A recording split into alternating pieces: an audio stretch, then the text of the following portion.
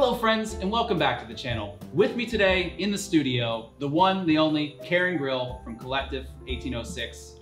So excited to have you, Karen. Thanks welcome. for having me. Absolutely. Would you like to tell us a little bit about Collectif 1806? Who you are and where you guys come from? Sure. Collectif 1806 is a group of brand ambassadors and educators that look after the Remy Cointreau portfolio in the US and beyond. So Karen, you want to make some holiday cocktails with me today? Yay! Yeah? Boy, do I. Let's do it. Awesome. Great. Let's get started.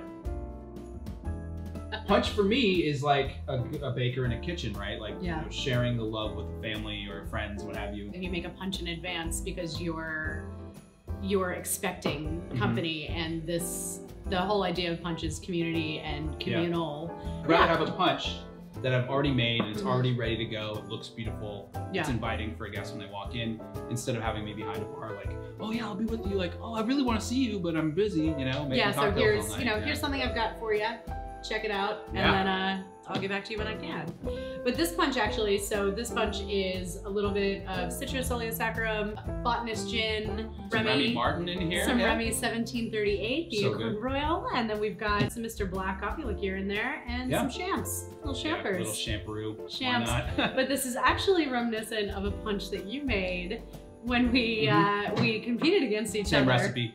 Is it really? Well, I mean, same basic thing, right? I have one punch recipe. There's many different punches out there. This is my favorite. It's low ABV. It's really like kind of, you get a lot of the citrus oils that just make you want to have another sip. It's well diluted, but there's lots of beautiful, you know, effervescence from the bubbles. Yeah. So yeah, it is the same basic profile. Yeah. Obviously different ingredients. You know, anytime somebody's like, oh, I need to make a punch for something, I'm like, I've sent you the recipe. What's your general punch spec? Because I know I've got mine. Yeah, all right, well, I'll share mine if you share yours. Deal. Yeah, so my go-to punch recipe is 1 part of citrus, a 1/4 part of Oleo Saccharum. That's absolutely, I feel like, the essential building block of a good punch. There's 1 part of a spirit of your choosing, where you can break it in half like we did today. Half a part to a 3/4 part of some modifier, right? So either Amaro or you know, Cointreau, something like a Liqueur or Mr. Black. And then depending on how much, what the Brix level is at, the rest of that 1/4 to a 1/2 ounce of simple syrup or some sort of spice syrup. And then I usually do about like a 1.5 to 2 parts of dilution with water, and then just top up with bubbles. Top up with all the bubbles you can, just like Sasha would say, right? And as the punch starts to get lower, you just keep pouring champagne on top, and pretty soon you're just drinking champagne, which is never a bad thing. Never a bad thing. All right, your punch recipe. My punch recipe is not too dissimilar from yours, just sort of the parts. Yeah. So mine, pretty easy to remember. I do 1.5, 3/4, half, half, half.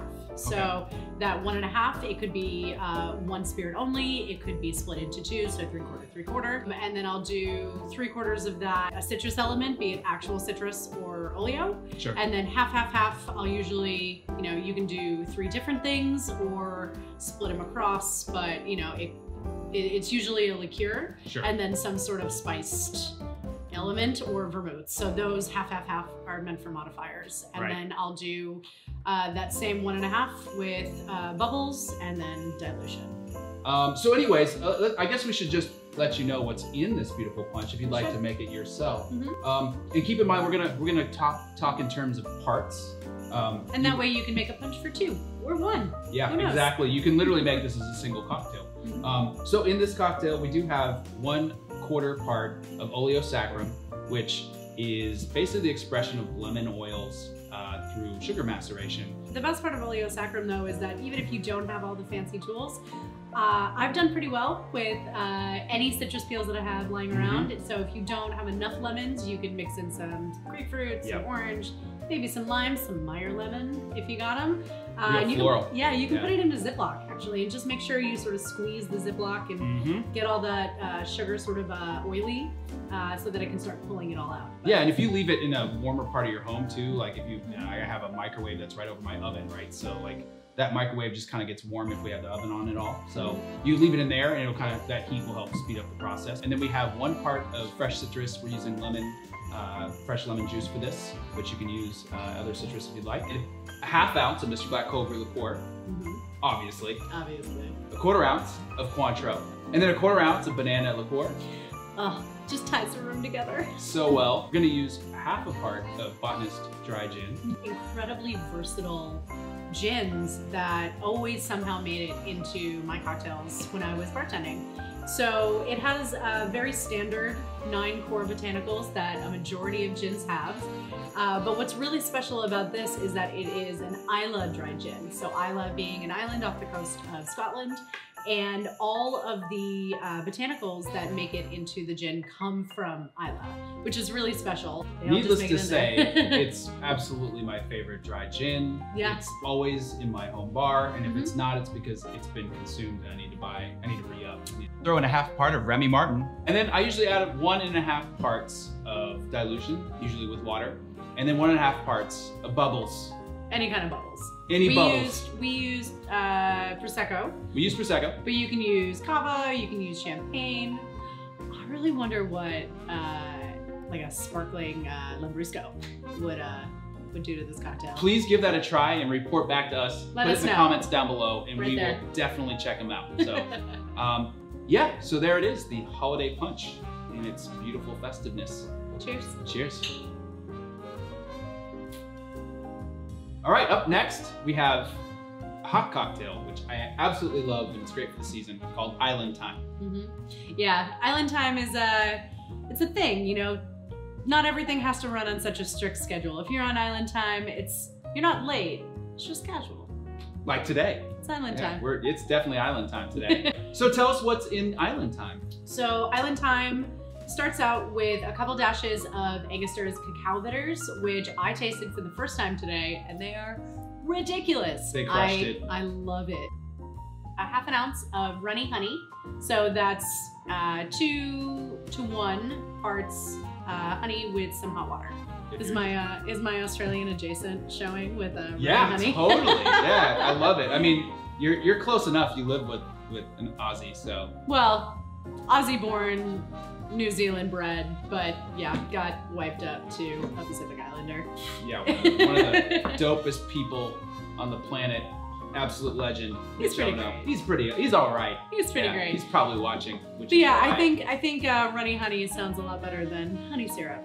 2 to 1. And then equal parts, so 3/4 and 3/4 of Mr. Black and Mount Gay Black Barrel. With a brand new master blender comes brand new packaging. So we at Mount Gay have our first female master blender, Trudy Ann Branker, the first female master blender since 1703. So she's crushing it. It is crushing it. You've tasted me now on something that she's blended, and I've tasted 2 other like non-release stuff yet, and everything is really spectacular. So yeah, she's put a new sort of spin on the blends. Every master blender obviously has their own blend. you get a bit more of those really nuanced sort of deep baked spice and molasses flavors. And then we're gonna top this off with some fresh Arabica coffee. Yes, only Absolutely. Arabica coffee. 100% delicious and not woody or bitter. And we're gonna top this off with some fresh cinnamon. Oh yeah, some grated cinnamon. Also ties the room together. Ties the cocktail together. Yep, the aroma, the aesthetic. There it is, Island Time. Island Time. Cheers, y'all. Cheers.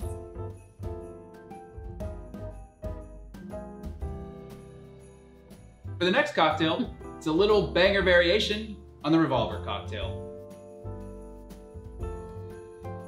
We're gonna build this in a mixing glass. And we'll start off with 2 ounces of the Westland Sherrywood whiskey. So Karen, you need to tell me how this particular bottle is so delicious. Like, what is it about the Sherrywood Westland that just sings? Well, Sherrywood's a fan favorite. I mean, as a Scotch drinker, I'm a really big fan of Scotch whiskeys that are aged in sherry barrels, and this one is no exception. With this one, the liquid in bottle is aged in 2 kinds of sherry hogsheads and butts. There's Pedro Jimenez and a little bit of Oloroso, and then it also sees time in 2 separate Washington style virgin oak cask. So it gets all of those beautiful sort of jammy flavors from both the Pedro Jimenez and the Oloroso, but then also that really, really beautiful like oakiness to it. Then we'll add 1 ounce of Mr. Black Cobra liqueur.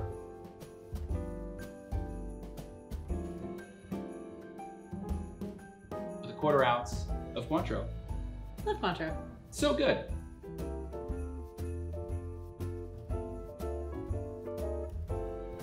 We'll add ice and stir.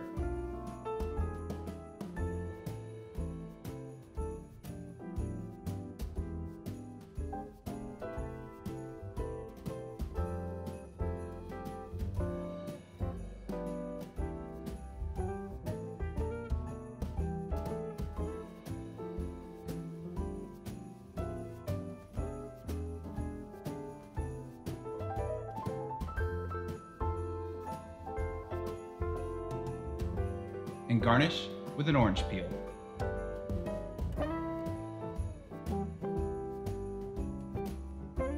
John Santer's recipe of the Revolver obviously is a great build, and it's a fun cocktail to play with this whiskey and with Mr. Black.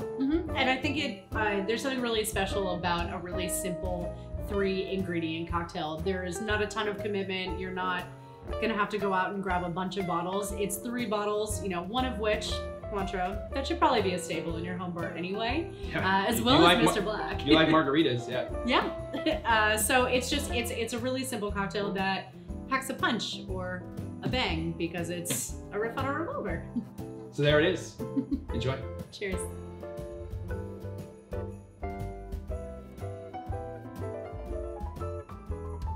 Great, so for the last cocktail today, it is eggnog season, and it wouldn't be a holiday or festive occasion without a good eggnog. So why not? Eggnog. It's so good. Yeah. So real quickly, we're gonna show you how to make an eggnog that's just 1 drink at a time. So an a la menu eggnog, that way you don't have to make a whole bunch of it. There are other methods. You can make a huge batch and you can pasteurize it with heat. So you can keep it for indefinitely, really. You can age your eggnog if you like in the fridge. But this is a fresh eggnog that you can make in the glass. So anyways, in a cocktail shaker, we're gonna go ahead and start off by adding equal parts simple syrup, heavy whipping cream,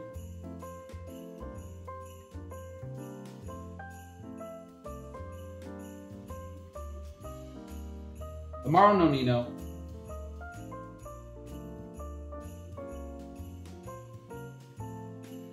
one part Remy Martin, and 1 part Mr. Black Cobra liqueur.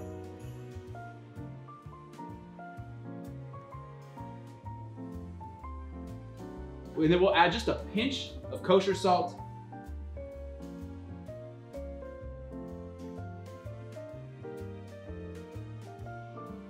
And then we'll go ahead and give this cocktail a really good shake with ice.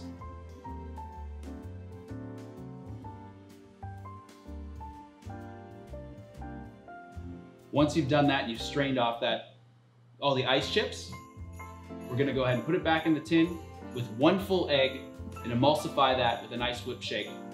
And then you can put that right into a chilled coupe glass.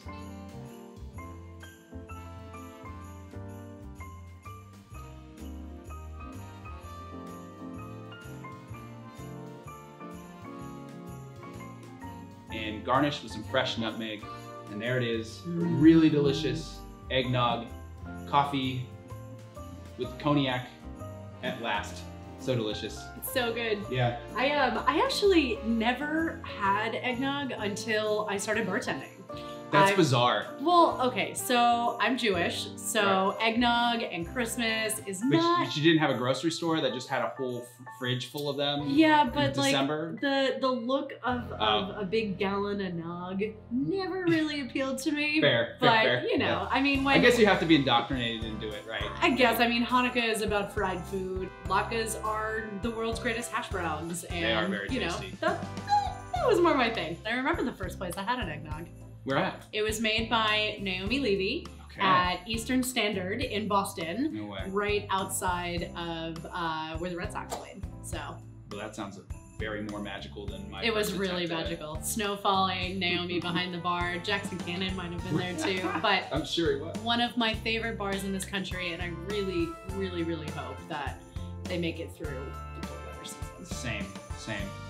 So, you're gonna teach me how to Oh yeah. do the dreidel, right? Do you do the dreidel? Do you spin the dreidel? You play dreidel, you play spin dreidel. dreidel. All right. So for those of you who are not familiar or are not Jewish, we've got a tradition on Hanukkah to play dreidel. So to spare you the long story, basically this little thing is what helped bring about a good end to the Hanukkah story. But so on each side of the dreidel, there are 4 sides. There's a different letter. And this is sort of a gambling game. Usually in Jewish homes, you play with these little guys. They're called gelt, chocolate coins. But sometimes you can play for money or not. Drinking game? Can you turn it into a drinking game, or is that sacrilegious? No, you can turn right. anything could be a drinking game if you do it responsibly. True. So yeah, so I know that you can't read this, but you know, we'll one of put them it looks out there. like pie. One of them looks like a lady's high heel. So they stand for a sentence. In Hebrew, it is Nes Gadol Haya Sham, which translates to great miracle happened there. So Nes Gadol Haya Sham. So if you get this little guy, the nun, you do nothing. So normally you'll start out, everybody puts some coins in the pot or a drink in the pot. So if you get this, you get nothing. If you get this, nothing happens. Next turn. Okay. If you get this one, The Gimel lady's high heel. for Gadol, Yep. Sure. Maybe Italy. Okay, yeah, a little bit. Yeah, sure. That means you get it all. So you get everything in the pot, That's or the one. you drink, you do the things. Hey for Haya is you get half. So you split the pot. Okay. And then Shin, Shum, you put something else into the pot. Man, that is not the one. No, that's not No the wonder one. you weren't happy earlier when we were tossing this, and that was the only thing that popped up. I know, I was landing on Shins. Whoa, buddy. Who's Doing teaching who? There's the Martin Hudak right All right, there. let's go. What we got? Shin. All All right. Yeah, do it for all the marbles. For the leftover punch. Yeah, for the leftover punch. So it's a little flick. Yep. Come on. Dreidel, I made you out of clay. Oh! I got nothing. a nun. You got Nothing, but I don't give any, I don't take any. We're You're good. just fine. Yep. Yeah, so that's what I play. Stefan, thanks so much for having me today. This was so much fun. I haven't gotten to do a roundup of cocktails in a really long time. It's really awesome to see you, and it's really great to make great drinks always with you. It's true. So Karen, you were telling me offline that one of your brands just got B Corp status. Tell us about that. Yeah, actually 2 of our brands, technically. My apologies. No, I mean, they're made at the same place, so it's a little confusing.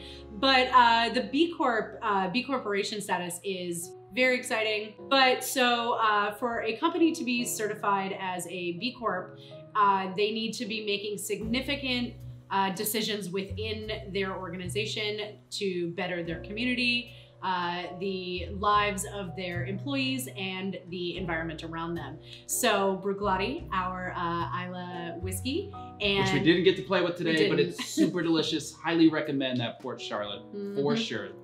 So delicious. But yeah, check that out if you haven't had Bruichladdich before. But the distillery is in the same place as Botanist Gin. Correct. So both of them have certified as B corporations. I believe that there are only 6 spirit distilleries globally that have certified as a B Corp, and Bruichladdich is one of only 2 whiskey distilleries.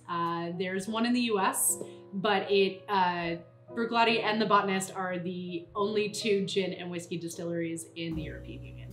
That's amazing. Yeah, so they've made significant changes to fair, livable wages and processes that will reuse wastewater and reduce waste in general from the distillery. So it's such a cool thing to see the legends out there, how they just breathe life into an old distillery and what they're doing with it now. That's magical. Thanks for sharing that. Thank you. Well, thanks everybody for watching today. If you like what you see here, leave some comments down below on videos you might want to see in the future. If you'd like to see Karen come back, maybe we'll do another episode in the future. Let me know. Yeah, I'm sure that we just will. We'll just do it, and we'll bring Mitch along. It'll be a whole thing. Let's bring Mitch along. Let's bring Mitch along. And if you want to see what we're doing over at Collectif 1806, you can find us on Instagram at COLLECTIF 1806.